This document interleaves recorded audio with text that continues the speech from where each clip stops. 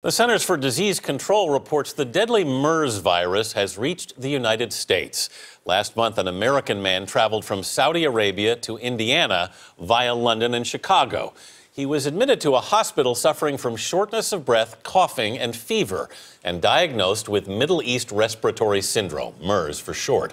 Previously, MERS had been found in a dozen countries, all in the Middle East and Europe.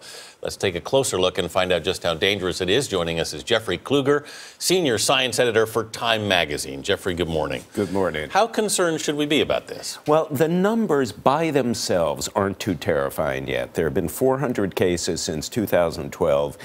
320 of them in Saudi Arabia. The problem is the death rate is 94 of those 320 cases because there's no cure and there's no treatment for this disease yet. It's been linked to bats and camels, so how did it come to humans? Well, it came to humans. Species jumping is a difficult thing, but when it happens, it means that the virus adapts comfortably across species lines. Now, once it gets to us, it transmits human to human in very much the way colds and flus do. It can be airborne, but also, unfortunately, it can be left on surfaces and doorknobs. That's exactly what you see with colds. That's exactly what you see with flus. The World Health Organization in a new report warns that cases of MERS could spike during the spring. Why would that happen? Well, because more camels are born during the spring, for one thing, which simply increases the camel population. And also we know that certain viruses simply do better in certain seasons. Think of polio in the summertime and colds and flu in the winter. It's hotter, it's colder, it's wetter or drier. Those particular viruses adapt to those conditions. There was one other headline in that report that Antony mentioned that it caught everyone's attention here in our newsroom. We are heading for a post-antibiotic era in which common infections and minor injuries can once again kill. What does that mean? Well, that means that antibiotics, the first antibiotic was developed in 1928. Penicillin. We haven't developed a great many since then.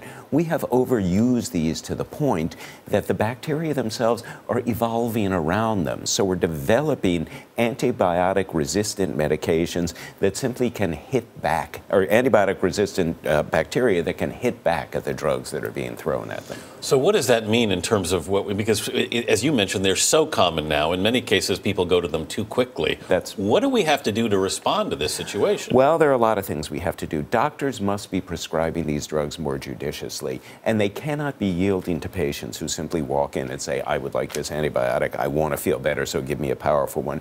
Patients must be taking the entire cycle of these drugs. If you stop as soon as you feel better, what you're doing is selecting for the handful of those bugs that survive that first assault. Then you're releasing those superbugs into the world. It also seems like there's no new drugs. I mean, in this arena, are doctors lacking in research in creating new types of antibiotics? Yeah, we haven't had a new category of antibiotics in 30 years, and that's the problem. So the common diseases that are being affected by this, diarrheal diseases, urinary tract diseases, staph infections, neonatal infections, we have now 50% failure rates in last-line treatments for certain diseases like certain pneumonias and certain gonorrheas. That's people who are left with absolutely no medical answer, no pharmaceutical answer to their condition at all. It's scary, Jeffrey. I mean, it's scary. Yeah, I mean, it was too much of a good thing, and we do have to be taking these drugs, using them more judiciously. And finally, when people don't finish them,